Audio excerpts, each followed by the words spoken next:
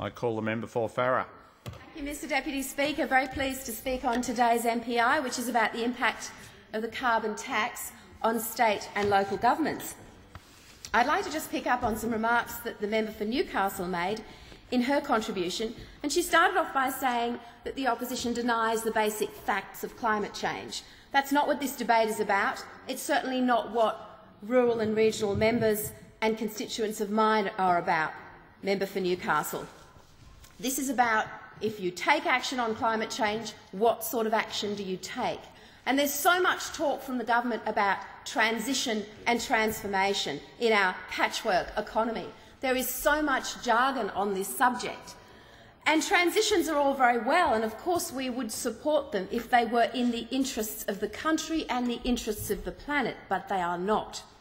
So we have to look at what this government is doing with its carbon tax and the effect that it has on the people that we represent here in this parliament. And those effects are not good. The member for Newcastle talks about the steel industry, and she should know the steel industry well, coming from Newcastle. And she says the opposition has no plan to match the government's steel transformation plan. But the point is, if we didn't have the government's carbon tax, we wouldn't have the need for the steel transformation plan.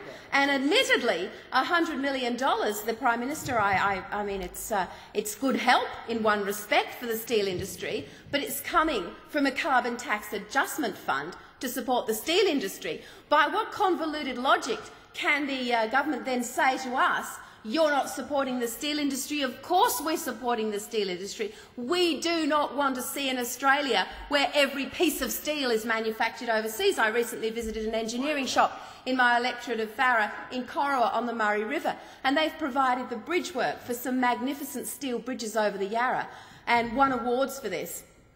And I asked the proprietor, do you think in 5 years' time that the steel you might use in your metal fabrication shop will come from Australia? And he said, not a chance.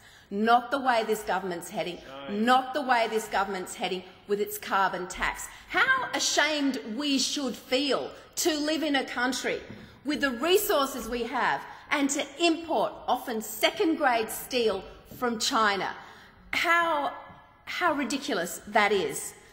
Now, we had the lecture from the member for Hotham about the opening up of the Australian economy, becoming competitive, floating the dollar, tariffs, recognising our place in the integrated, globalised modern world. Sure, you know, we all know that stuff, member for Hotham, but it's an insult to link the reforms that were made, some by Labor governments, some by Liberal governments, to this carbon tax. It's an insult to link those two things, to try to suggest that this is part of that, that this is also one of those great reforms. Now, the member for Hotham also said that economic diversification is the key to success. He's worked that out because he's travelled around regional Australia. He hasn't been to my electorate, but he's been to the electorate of the member for Riverina and conducted one of his forums in Wagga, and he appeared on an ABC TV program in my electorate, and he's even been to some more remote parts of Australia, and I recognise that he needs to do that. And he's come back with a message that economic diversification is the key to success. So tell me, why would we be attacking our manufacturing sector and shrinking the diversified base of our economy down to something that we will, as members of communities, struggle to deal with, particularly in regional areas? So if economic diversification is the key to success, the next logical thought that the government should have is how we maintain, strengthen and sustain that economic diversification. And the last thing we should be doing is taxing it. Now, I started by talking about the need for action on global warming. It's something I support. I am on record as supporting that, and I'm proud to do so. Don't agree with all of my constituents. Sometimes I have very vigorous conversations with climate change sceptics, and I say, you could be right, I could be right, but I'm adopting the precautionary principle. We need to take action to prevent the warming of the planet. That's a good thing. But if this government is serious about taking that action, then what they should be doing is encouraging the rest of the world. Now, the Foreign Minister has been tripping through Africa and the Middle East. He's been doing good work there. I recognise that. He's made a fantastic number of visits to foreign countries. But where on his agenda has been the encouragement for the next global meeting, conference following Copenhagen. Does anybody even know where it will be? I probably should, but I don't, because it's never mentioned. It's not mentioned by the government. If they want to see action on climate change that we can be a meaningful contributor to, then they should be encouraging the next global conference on climate change.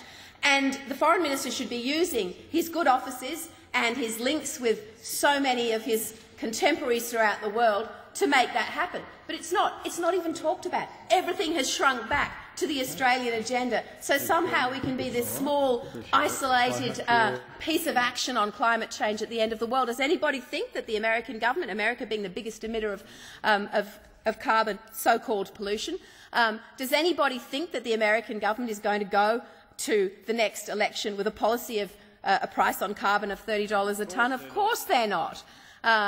Does anybody think that we should be taking action without our most industrialised countries going forward at the same time with us? Of course they don't, if they think about it. Now, this tax has a terrible effect on state and local governments, and I happened to bump into a councillor from the city of Shoalhaven in my office this morning, and Shoalhaven is a beautiful part of the world, and it has 95,000 residents, so I asked the councillor, what do you think the effect of the carbon tax will be on the people you represent? And he said, well, our electricity bill is $400,000 a year.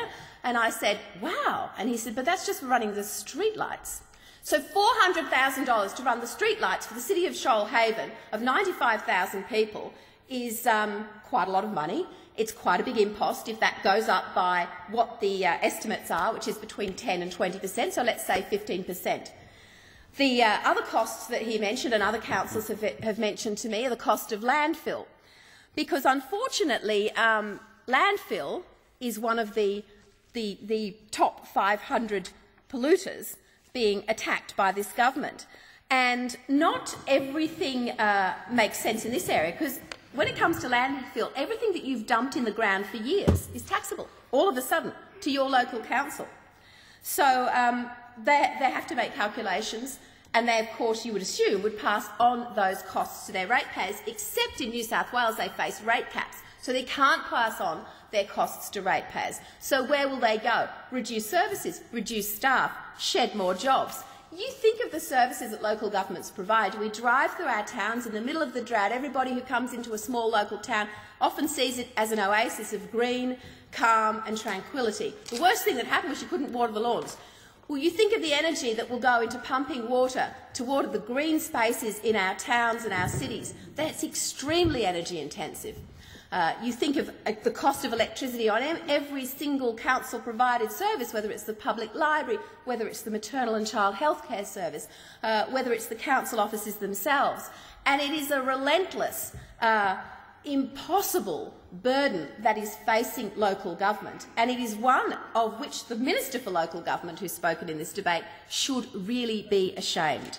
This tax will hit regional Australia harder than any other area. We know, as members of this side of the House, because we come from regional Australia, we go home to regional Australia, and we feel the pain of regional Australia. Now, much has been made of the state government's reports and investigations into the cost on states of the carbon tax, and they've been ridiculed by members of the government. Can I say that in all my experience of watching state premiers in their dealings with Canberra, if they don't agree with Canberra, they say so, and if they do agree with Canberra, they say so. So when you have the premiers of Victoria and New South Wales and Queensland stand up and show results that say there will be increasing cost burdens on their states of this carbon tax, and what is the government going to do about it? Job losses, 24,000 in Victoria, 31,000 in New South Wales. They're easy numbers to say, but we know the pain of every single job loss when we see it in our own community. Those are very big numbers. State governments, of course, are going to be hit incredibly hard by this carbon tax, and those premiers should be saying to Julia Gillard, sort this out, do something different. Deputy Speaker, our own fabulous parliamentary library has produced some information that suggests that the price on carbon that would have to be put, that would make the difference that the government says needs to be made, or the government says will be made, is a price that is well above what we're actually seeing. which means that in spite of all this pain, it is still a fraud. It is still a fraud on the Australian people. It is not going to achieve the things that they have said that it will.